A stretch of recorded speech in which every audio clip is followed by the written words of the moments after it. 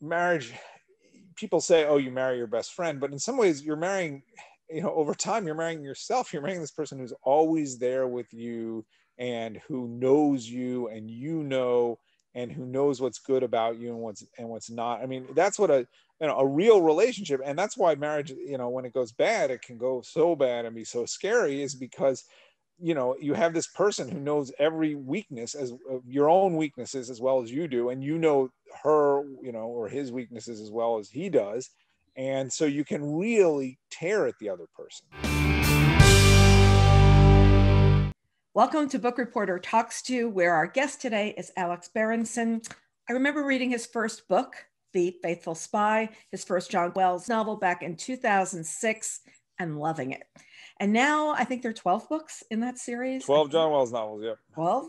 And today we're going to be talking about his new standalone novel, The Power Couple, which I read over the holidays, completely loved. It's a Book Reporter Bets On selection. Welcome, Alex. Carol, thanks so much for having me.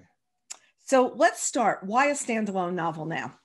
Well, 12 novels, a lot of novels with the same, sort of characters and world. And, first of all, John Wells, look, I love John Wells. He's been really actually an important part of my life for the last 15 years.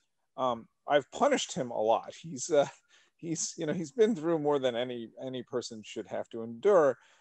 But really, as you go further with a character, it's almost like the character is alive, and the freedom of action you have with them sort of starts to fall. Like the character gets older and has a real history, and unless you're going to completely ignore that, the character becomes somebody who has a groove in his life, just like it's just like real life. So that was one reason.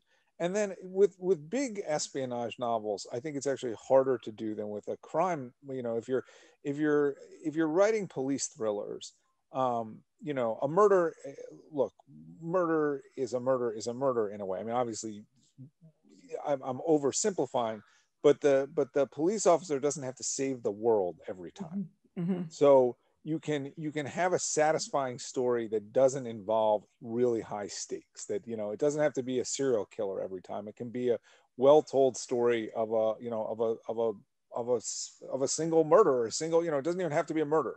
With espionage, big genre espionage, the stakes want to be high every time, and and there's only so many times John Wells can save the world, and if he's not doing that, I sometimes would hear from readers like, oh, this mission sort of wasn't worthy of him. And so that was something that I felt like after 12 of these, he needed a break. I needed a break. And so I wanted to do something else. And then specifically with this, I wanted to write, see if I could write a female protagonist. And, there are really three main characters in The Power Couple. There's Rebecca, Brian, and then their daughter, Kira.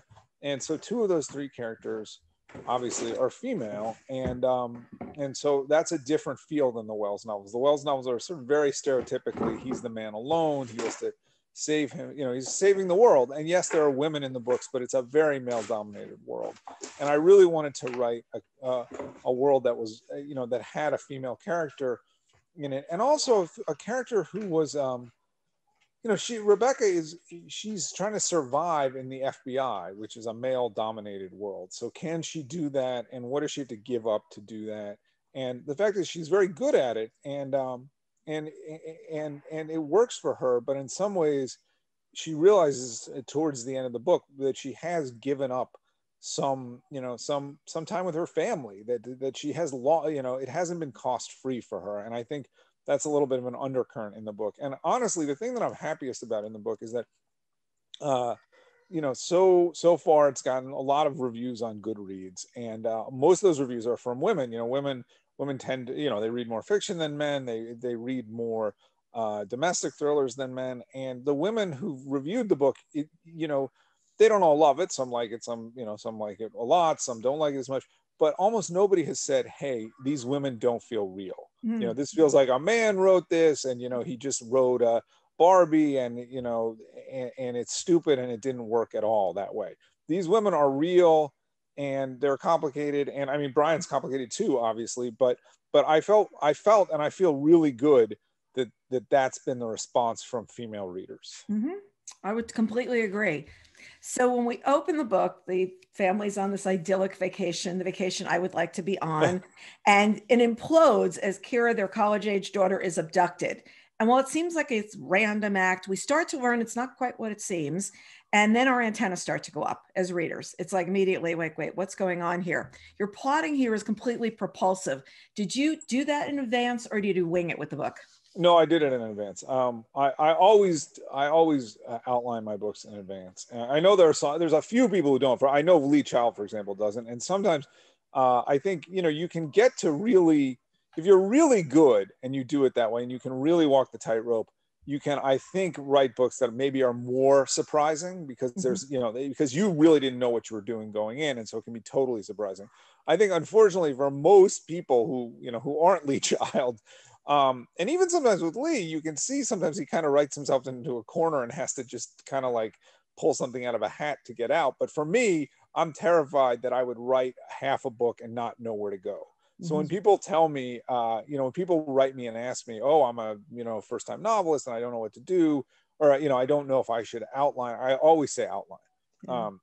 So I do. I mean, I think, again, you can lose a little bit of spontaneity, but you gain assurance that you know where you're going. That's a good line. That's a really good line. By the way, Lee's brother is now taking over writing the books, and he's outlining. He said, I can't do this winging a prayer Lee, thing. I mean, it is amazing that he is able to write those books with no outline. Yeah, it's like, well, they get stuck in the bathtub once in a while too. Can't figure out how to get out. So the storytelling is first told by Rebecca, and then by their daughter, and later by Brian.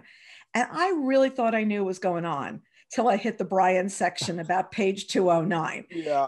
The story completely flips. And was there always a plan? I guess there was a plan to always tell one story first and then the other, because really, I only knew one point of view, if a little bit from Kira at that point. Yes. So, I mean, that was my plan there. I don't want to say I stole it from Gone Girl, but I kind of stole it from Gone Girl in that, I mean, that book is extremely brilliantly plotted, obviously. I mean, that, that's wheels within wheels within wheels, where you have the, you have the game that Amy's playing, and then the intentional birthday game she's playing. So, and all those things add up. But broadly, you sort of hear from her and then you hear from him. And I thought that worked really well. And I wanted to do something like that. The difference in this is it's intercut with the kidnapping, right? So you have Kira, who's sort of, she's sort of in her own world, but she knows her parents as well as anybody. So you're getting a taste of what she thinks the marriage was like too. But mainly you're seeing it from Rebecca's point of view. And then suddenly you see it from Brian's point of view. And it's not that either of them is lying. I don't like stories where the narrator is so unreliable. I mean, the narrator can be unreliable about his or her emotions, but I don't like stories where the narrator lies to the reader. Because I think in fiction, you're trying to craft a world that is consistent, that people can believe in. And when you have a narrator who just suddenly pulls the rug out and says, I told you something that's completely untrue, it's a reminder of the artificiality of the world that you're inhabiting. And so I don't like that. So these characters don't lie, but they have their own view of the situation. And, Rebecca doesn't know everything that Brian's doing, and Brian doesn't know everything that Rebecca's doing. And so there are secrets, but they're not really lies. And so I did want it to be, I did want the Brian section to be a surprise without it being based on lies, if that makes sense. Mm-hmm. Yeah. Well, Brian's section starts with this line: Brian was taking it easy this winter. Okay. You play that back like later on. And I felt like that line is this perfect start for us to be introduced to him. And the scene is back even before they met. And from the very few paragraphs right there, we see Brian completely differently than what we had seen Rebecca presenting along the way. Yeah. And so when I got there, was that the line like right from the beginning, or did you go back and write that one? No, that was his, it's interesting that you thought that was such a seminal line. I mean, he is, as he says at one point, his great sin is that he's lazy. He is a smart guy, but he's lazy, and he's not really sure what he wants to be. And so he comes upon this woman who's she's pretty and she's driven and she's smart and she's sort of in a completely different social class. I mean, it's not that she's a billionaire or anything, but as he says, she's from this sort of Northeastern, snobby intellectual class, and he's from the Midwest, and so it's not exactly that he's intimidated by her, although secretly he is a little bit, but he allows her to draw him in. And in earlier drafts of the book, and actually, Simon Schuster, I think, correctly told me to sort of tone down the sex. There's still sex in the book, but it was more clear that, the number one thing that he was offering is that he's a real player. Like he's very self-assured sexually. And this is, not exactly something that she's had before, and she really likes it. And they kind of have a very, very sexual relationship at the beginning. And for better or worse, that kind of relationship can hide deeper problems, especially if you wind up getting married quickly and having kids quickly. It's sort of like before that first real wave of sex has faded, you're together. And so Brian's part of the bargain is, I'm going to let this woman sort of take over, and I haven't been motivated. I'm smart, but I'm a little bit lazy, and I'm okay with that. And then it turns out as time goes on that he's kind of less and less okay with that. And at the same time, Rebecca, who should have had a better idea of who he was, gets more and more aggravated over time, that from her point of view, he's not pulling his weight. I mean, it's been funny to me to read some of the, again, because I do like to read the Goodreads reviews, because, it's really, it's not critics, it's folks just reading and telling you what they think. The Goodreads reviews have said, I don't like either of them. A fair number of people have said, and that's surprising to me, because, I certainly, I don't think Rebecca is dislikable. And I think Brian, to some extent, he has his own issues, obviously, but you see where he's come from and how things are not always easy for him. So, but especially with Rebecca, I'm surprised people say they don't like her, because she's tough, but I don't think she's a bad person. No, I don't either. And then Brian creates this app and sells it for a lot of money. Yes. And that makes him worth more, though, in Rebecca's eyes, because all of a sudden he's pulling his weight. Like he's not just sitting around the house. So finances and who contributes to the marriage financially can be really tricky. And it's a lot bigger than socks on the floor. I mean, it's a bigger. And I think that's something you don't hear about that much in novels. There's, especially in sort of, a lot of commercial fiction that's set in upper middle class suburbia, or there's this, the bills just get paid, everything is okay, and you never really have to worry about anything. Well, these people Rebecca makes decent money. She's she's an FBI agent. They're not broke, but money is a constant problem for them. Mm-hmm. And actually, that's probably the most transactional moment in the book for Rebecca, is this idea that when he sells this thing and makes this money, that she feels better about him. I mean, that is a little bit of an ugly side of her personality that she doesn't really want to admit, but you see very clearly that he sees it. But yes, the money is an issue in the book, and I wanted it to be. I didn't want this to be easy, and I also but I didn't want it to be, we're so poor, we're living hand to mouth. No, it's decisions that they make, or especially that Rebecca makes, that make their lives more difficult financially. Mm-hmm. It's the car she buys. But then when they move from one location to the other, it's more expensive. We can't buy a house. We had a great house down here. We can't have it over here. And that's where it really starts to plague. I mean, when she's outside the belt line, and then all of a sudden she's like, wait a second, what have we done with our lives? Where are we going? So, but we've got the marriage, we've got the espionage story. And I've just got to add the line, was there always a plan to marry the two? Yes, there was. I mean, that's what I wanted to do. I wanted to see if I could write a book that was part domestic thriller and part, sort of a more traditional kidnapping / espionage book. And, I think in the cover letter that Simon Schuster sent out, I had this line that I thought was really, it's almost too clever for its own good, but I did think it was clever. It's this idea of, a marriage is, it's him, it's her. I mean, this is every marriage. It's him, it's her, and then the marriage is almost its own thing, mm-hmm. right? The dynamic of a marriage. So, I'm not talking about a year, but I'm talking about a marriage that's been 10 years or more, and there's kids, and there's a real relationship, whether it's good or bad. It's almost a third party, with the people, and so that's kind of what the book is, right? There's the there's the domestic thriller, the story of the marriage. There's the kidnapping, the story of the of Kira and what's happened to her, and then there's the interplay and how those two things come together and make a third story. Yeah. You're married 10 years. I'm married 35.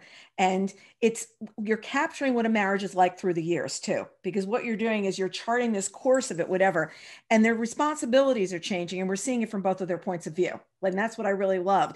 On the page, they're spilling how they feel, but I think there are a lot of harbored thoughts here. And you're going internal with them too, so we can hear the harbored thoughts that aren't just coming through on the dialogue. Yes. So, the book breaks, sort of the great rule of commercial fiction is you don't go too back, you don't have too much backstory. You're always moving forward. You don't have too much internal, monologue. I mean, look, I didn't want to write that book. I wanted to write a book that is more about these characters and that you do see them grow and change. I mean, it's funny. The book in some ways is 2 days long, right? It's the story of this kidnapping that literally unfolds over a 48 to 72 hour period, but it's also a 20-year book. And it's funny. I had been reading the Ken Follett books, the Cathedral books, and he's writing over the course of a century, and it's a great treat as an author to be able to write over a long period of time and imagine these characters changing and see them changing. And because this is now, it's sort of 1995 to 2019, essentially the book ends in 2019. There's some cultural stuff about the internet. I mean, these two are both Generation Xers, which I am. And so, these characters are my age, and I got to, sort of relive some stuff in the 90s and in the early aughts. And so that was fun too. But beyond the cultural stuff, the sort of the easy cultural references, the idea of what your life looks like when you're 20 or 23 or 25 versus what it looks like when you're 45 and you have kids, it's something that fiction gets to do. Mm-hmm. Mm-hmm. You mentioned that in a marriage, you marry the past, the person you met, the person you fell for, but you live for the future, the family you've become. It's a really great line. And the questions that you pose from there are thought-provoking. So it's really, you're looking at this marriage in all those different ways. It's who they think they're going to be, what's going to happen. And you also noted that marriage is a mirror. So Yes. Let's talk a little bit about that. I like that. So, I mean, that's the opening of the book, and hopefully that will draw people in. But it's this idea that marriage, people say, oh, you marry your best friend. But in some ways, you're marrying, over time, you're marrying yourself. You're marrying this person who's always there with you and who knows you and and who knows what's good about you and what's not. I mean, that's what a real relationship. And that's why marriage, when it goes bad, it can go so bad and be so scary, is because you have this person who knows every weakness as your own weaknesses as well as you do, and her, or his weaknesses as well as he does, and so you can really tear at the other person. I mean, that's when there's not a lot of secrets, I think, in a marriage that goes on long enough, and if there are, when they come out, they're really devastating. So yes, this idea that it's a mirror. I mean, it's interesting to me because we've been doing nothing but talking about the marriage. If you were going to describe the book in one line, you'd say it's about the kidnapping, but in reality, it's not about the kidnapping. It's actually about the marriage. Yeah, it is. But then it's also about these two people who are intelligence officers, like they both are, and different sides. He's with the NSA, she's with the FBI. So I just picture they both know how to lie. They both know how to say everything, go and back. I had a friend who was with the FBI, and he used to tell me these great stories about he'd get together for somebody for the CIA, and they tried to say who has what kind of clearance, like what can I tell you? Right. What can I tell you? They wouldn't tell each other's names because you lie like all day long. And he says, basically you go home and you start to have dinner and you're like, I can just have dinner. I can't do this. But these two each know something back and forth. Have you seen this with characters? Like, did you study operatives? Did you talk to people? Well, it's sort of out of Wells. It's that world. I mean, the FBI isn't quite as devious as the CIA, but they'll still lie. Like, they'll still run undercover operations, and police officers and detectives and FBI agents are allowed to lie to people. They're allowed to lie to suspects. If you lie to them, you can get in trouble, but they can lie to you whenever they want.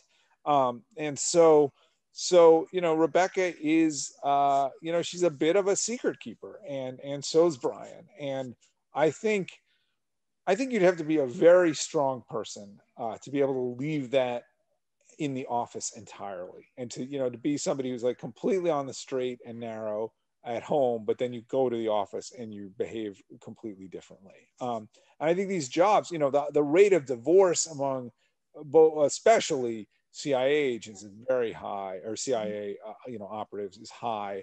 And I think you don't have to be. It's a little bit of a chicken and egg, because the kind of person who's drawn to that world is going to be a secret keeper to begin with. But then on top of that, you have this professional ideology of keeping secrets. And I think there's a lot of that. Yeah. It's like, behind the scenes, what can I say? What can I say? And what did I really know that if I said, we would have been in a different place? I mean, Yes. Think about that too. Responsibility. Tony the son doesn't have a lot of page time, but when he comes in, he lends a lot of story as a character. Was it always going to be two children? Tony, to the extent there was an additional, something that wasn't in the first outline, Tony was not in the first outline. And so I realized, I thought it would be more, he's a little bit of comic relief, a little bit, and it just worked better to have him there, because on some level, it raised the stakes even more, because they don't know, when they don't know what's happened to Kira, so they don't know if Tony is also at risk. So that's an issue for them. And Tony, I think he humanizes both Rebecca and Brian a little bit. It's funny with Kira. So Kira's older, and Kira really is in some ways like this perfect mix of the two of them, where she's got the hardness of Rebecca, and in some ways she's got this sort of like, I don't want to say deceptiveness of Brian, but to some extent the deceptiveness of Brian. So she's much tougher than she appears to be, and so when you see her, you see the parts of them that they hide. When you see Tony's more of he's the other half of their personalities. He can be a little bit charming and goofy, as Brian can be at times, and he can be sort of a simple, not simple is the wrong word, but sort of like a good, straightforward person, as Rebecca can be sometimes. So it was nice to have somebody who showed the better, or the other sides of their personality. But yes, I did add him. It's interesting that you realized that. Yeah, it just seemed like he was the perfect foil at some points, like, because he'd sit there and say, wait a second, where is my sister? What's really, and then he gets really worried, but he can have some of the worry that the parents aren't. Like, he's articulating both of their minds, and what they're trying not to say to each other, he gets to say. That's what I saw. Yes. He's allowed to. So at one point, Rebecca goes on a hunt for a clue that she needs about the abduction. It takes her down a really dark rabbit hole. And is she hardwired to think of the facts objectively at that point? Or because of who she is at her work, does she just say, I'm going for it? Yeah. I mean, I think we're sort of talking about late in the story. Yeah. No, she's on a mission then. I mean, she wants to know what's really been going on.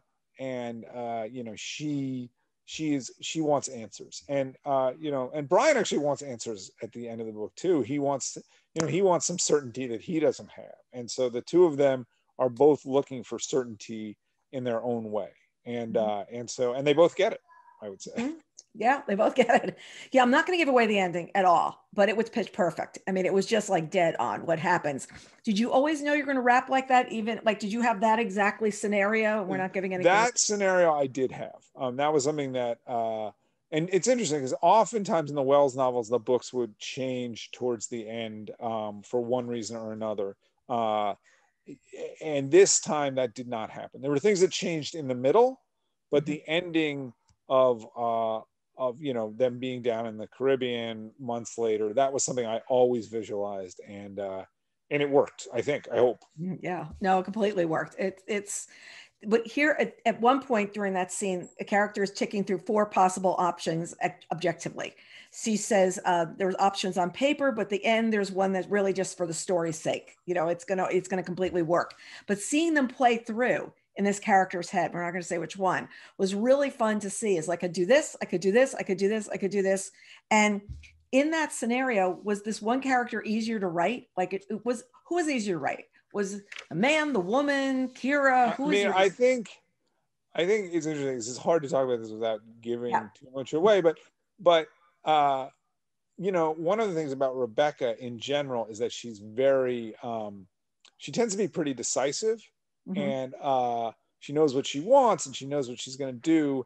And there's moments in the book, there's a few moments when that doesn't happen. You know, early on in the book when Kira is sort of suffering from anorexia or getting close to suffering from anorexia, she doesn't exactly know how to handle that. And so that's painful for her. It's painful for Rebecca when she doesn't know what to do. And with Brian, it's almost the opposite. Most of the time, he doesn't really, he's okay. You know, he's happy-go-lucky. He's willing to sort of float. But towards the end of the book, he decides what he wants to do, and he's very decisive about it. And so, it's a little bit of a role reversal where Brian knows what he wants more than Rebecca. And so the two of them have to figure that out together. Exactly. So you're also writing vividly about these scenes in Paris, Barcelona, St. Bart's at a time where we're not traveling anywhere, like, you know, going to food stores and experience. It's very voyeuristic. How much time do you spend in each city? And you know, I mean, it's funny with the Wells novels. They're set in places like Pakistan and, you know, Bahrain and Saudi Arabia. So I decided to be smart and be Daniel Silva and, you know, set this book in places that you'd really want to go, like Barcelona. So, you know, I was in Barcelona, I was in Paris. I mean, Barcelona is a great city, and it is funny. You know, because the book really does end in 2019, and I worked out the sort of the timing of it pretty carefully, so you can see, you know, it really is about 23 years from the time they meet until the end of the book, and you can go through year by year. But normally, the fact that it was published now, you wouldn't, you know, unless you're this kind of person who's really obsessive about the timeline. And I know some people are, but you know, you wouldn't really notice that. You wouldn't notice that the book actually ends a little bit before present day. But because of COVID, you can tell, right? I mean, there's no. They are in a pre-COVID world. They are in a world where you can get on a plane and go to Barcelona, and you can be in a bar and no masks, nothing to worry about. And I mean, in some ways, I was rereading the book, getting ready for the interviews and pub day, and I felt sad. You know, we need. I hope we can get back to that pretty soon, because you know, that's a better world. I want to get down to St. Bart's. I mean, I'm completely there. I'm ready to go. Yes. I keep saying to my husband, the first thing we'll do is the Caribbean. I'm like, forget anything else. I don't need to go hiking. I just working nonstop. I want to go sit on a beach and do nothing. Yes. You know, I love the line that this is like the movies Mr. and Mrs. Smith collide with Taken. And I have to say that every January, I feel like a Taken movie came out for a couple of years there. And I just want to say, just don't leave the house. Like, just don't go anywhere. Do you not know what's going to happen? Well, I mean, I'll say one thing, which is that, you know, Kira, I really didn't want Kira to be that character, you know, the younger, you know, the girl in Taken. She's not sitting around screaming her head off and then just like, oh, they're going to kill me and, you know, daddy better save me. She wants out, you know, almost from the minute that she's taken, she wants out. And, you know, and by the way, it's not just that she's snatched, like and I think I can sort of give this part away because it's very early in the book. She goes for, you know, she basically allows herself to be taken because she wants to get high, you know, and you know, that's, I mean, it's not a morality tale or anything. It's just how they managed to take advantage of her. But so she's aware of that, you know, she kind of got herself in trouble.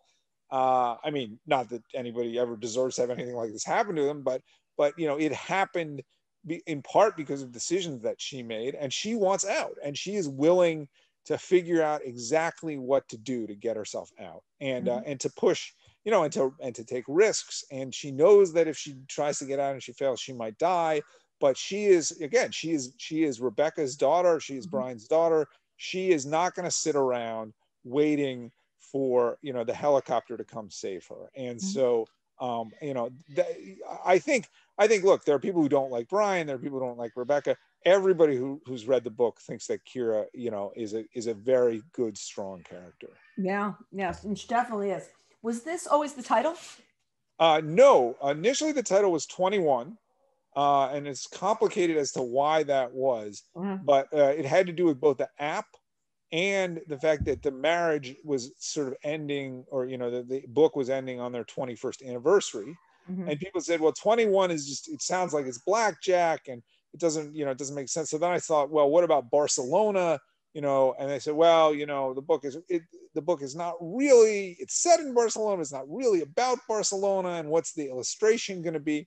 And so actually they came up with the power couple, and as soon as they came up with it, I was like, that is the title. That's a really good title.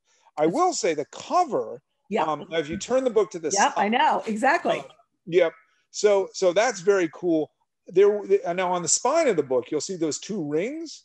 So one of the suggestions that Simon & Schuster came up with was two rings falling down vertically Oh, on the wow. cover of the book instead of the Oh, faces. okay.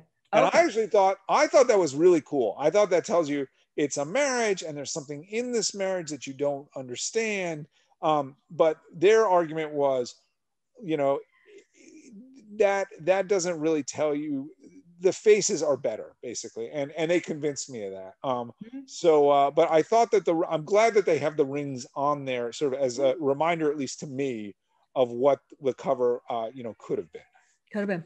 You know what's really funny is I've been looking at this cover for how long? Like, you know, months now. Okay. Months, And then yes. all of a sudden the other day I went like this and I was like, oh, I never really looked what was on the bottom. Like I Yep. never made the play. So readers, you can be smarter than I am. I'm teaching you now, you know? What are you working on now? Well, I'm working on mainly, I've become this person about COVID who's become, you know, I've got this, you know, I've spent a lot of time arguing about lockdowns and masks and all this stuff, which we do not have to talk about. And I'm thinking whether I'm going to write a nonfiction book about COVID. After that, I have to figure it out. You know, I have an idea for another nonfiction book that's totally, I won't even go into what it is. And then there's a possibility of a Wells novel. People really want that. And, you know, to some extent, I feel like if I've written 12 of these books, I owe people some kind of ending. Even if the 13th, you know, even if there's going to be no more books after the 13th, there should be some sort of resolution for Wells and Schaefer and Vinnie Dudo and the whole gang.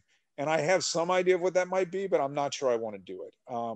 And then I have one other idea, which actually comes out of something I wrote for the New York Times back in January of 2020, before COVID again, which was all about masks actually and the surveillance state. And so it would be a thriller sort of set in 2030 or 2040 where people are wearing masks to defeat surveillance. And there are companies that are trying to fight against against the surveillance, they're trying to, you know, fight against the people wearing masks. And it would be a big dystopian thriller, basically. But what's interesting is that's pre-COVID, and now masks have a whole different feel to them. Yeah, And so yeah. I don't know what that book looks like right now. So I have a couple, you know, so I basically have, is it going to be a Wells novel? Is it going to be this big thriller? You know, is there a possibility of a sequel to The Power Couple? There is. I'm not sure whether that makes sense. You know, do I have another standalone in me? I have choices. I have not started writing any of those. I probably shouldn't tell people that because people really want another Wells novel. Okay, guys, maybe you can just, you know, you can just share that. But no, I know. I think that sometimes authors they're being comfortable with a character and doing something different that makes you think, what do I want to do with that character next? Yes. You know? Have you listened to the audio? I have, you know, I've never listened to the audio of any of my books, and I should. I've heard actually that the audio is excellent on this, and I will say that, you know, the mainly it's voiced by Steven Weber, but Marin Ireland, who's a great actress, who I've seen on Broadway back when there was Broadway, you know, she's great. She voices just a couple of small sections of it, and so I think that's really cool too. I've never had a book that two people have voiced. Yeah, I haven't listened to the whole thing. I just listened to a little clip at the beginning, but Marin, she's somebody that we actually run an audio clip at the end of the podcast, and she's done a couple, and it's really a fabulous performance. It's always fabulous. So, well, thank you so much for joining us. It was so great to see you since 2006, you know? Yeah, that's right. I mean, it's been a long time, and well, thank you. And it's been interesting to me that the discussion, really, we've talked mainly about the marriage and not the kidnapping. And I do think that's what most people will be, who read this book will be getting, and what they'll be focused on. But I hope that the kidnapping, I hope the kidnapping is interesting enough to people also. Let's put it this way, the kidnapping is completely interesting to me. And I could talk to you for hours about the kidnapping. My problem is that then I'd be giving things away. Yes. And one of my big challenges when I do these interviews is to give nothing away, just get people excited about reading the book. Because we could talk about the kidnapping and we could talk about all the players involved and whatever. I'm just trying not to, believe me, I'm trying not to spoil it, and it's really hard to do. Yes, I hear. I mean, it's interesting with the kidnapping in that the kidnappers have their own dynamics, right? And they're not married, but there is some back and forth with them too. And so, it sounds like a cliche, but the book really is all about relationships. It is. And it's also who's the lead player in the kidnapping of the kidnappers. There's a hierarchy. Yes. And she's also, Kara's trying very quickly to figure out what that hierarchy is. Yes. Like, who's the one I've really got to play myself out of, and who do I really need to, she's totally trying to figure out who are these people by just their feet, because she's, blindfolded at points and stuff. It's like, but there's one part where she calls herself Targaryen, and I thought that was pretty funny too. Yes. Like, this is what I'm going to do. Well, Carol, it's been a pleasure. We'll have to do it again before 15 years go by. I promise. Okay. All right. Thanks so much for joining us. Thanks for having me. And to our readers, look forward to seeing you next time.